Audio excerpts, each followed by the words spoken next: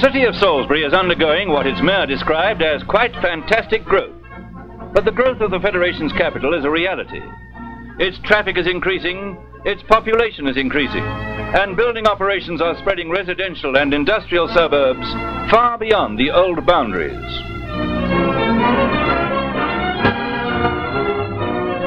Salisbury is already generating half as much power as the city of Durban, and expects to generate as much by 1958.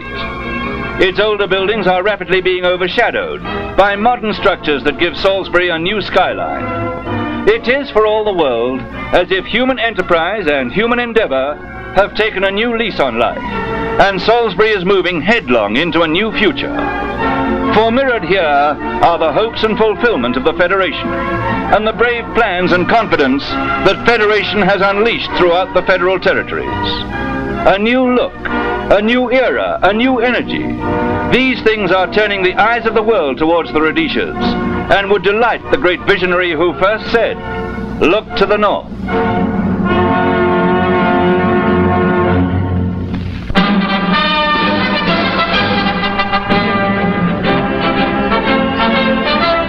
Visiting Commonwealth parliamentary delegates arrive at Livingston, and it isn't long before they're on their way to see the spectacle that held David Livingstone spellbound. Small wonder that Livingstone, inspired by the majesty of the Victoria Falls, named them after his queen. The parliamentarians entered a launch that took them up the Zambezi. The Zambezi. Somehow it epitomizes Africa in all its wildness. And there is still wildness in Africa, even if at times it does forget to be wild. Another visitor to Livingston was Sir Godfrey Huggins, the Federal Prime Minister. He was welcomed by the Mayor of Livingston, Mr. H. Tom. It was a decided come-down for the PM when he descended the gorge in a trolley to visit the hydroelectric power station at the Silent Pool. It's probably true to say that this is where hydroelectric power engineering was pioneered in Africa. And though its grandiose early plans were never fulfilled, this power station is the forerunner of many successful attempts to harness the waters of Africa to man's use. And hydroelectric power has a big part to play in Africa's development.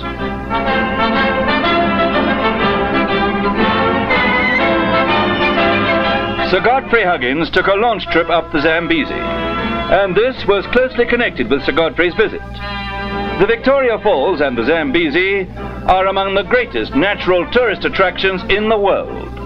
And near to this attraction, in fact only 8 miles away in Livingston, he opened what is to be the Federation's focal point of tourism.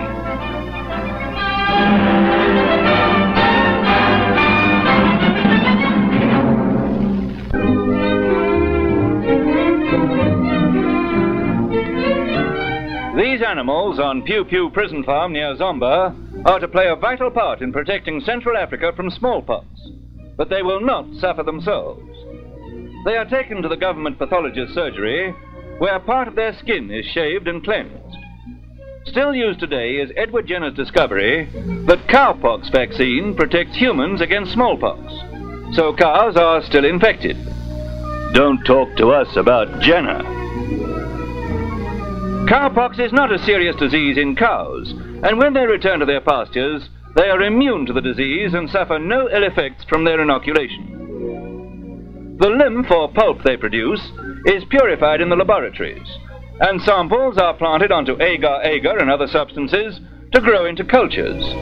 Only one kind of bacillus is wanted, for the vaccine must be absolutely pure to be safe.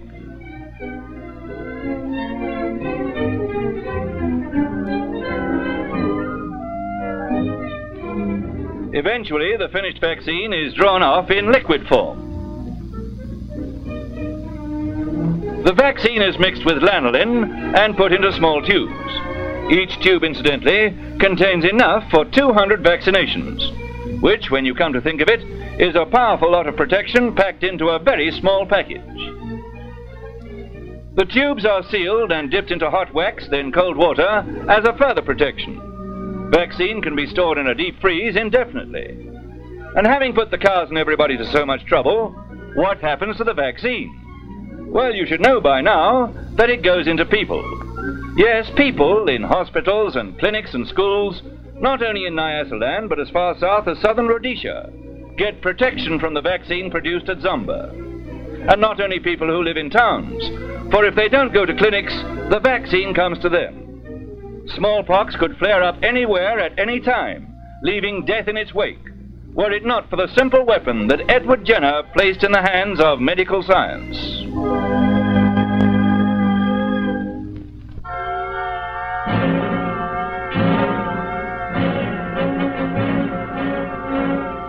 The bridges are built and the route is prepared that will extend the Rhodesian railway system 200 miles beyond Bannockburn to join up with Mozambique railways.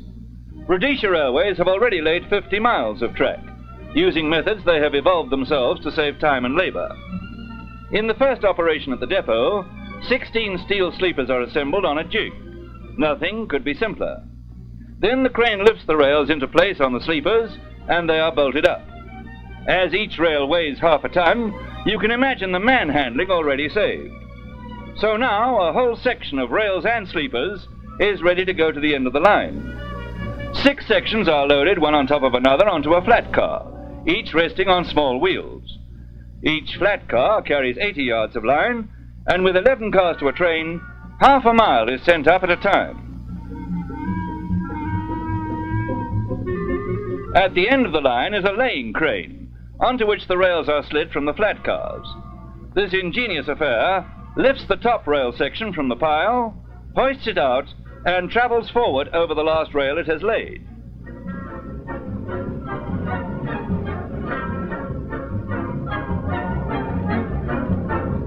Now the whole section is added to the line complete, in very much the same way as the lines are assembled for a kid's model train.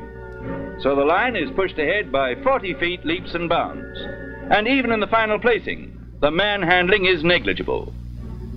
Once in place, all that remains is to bolt them together.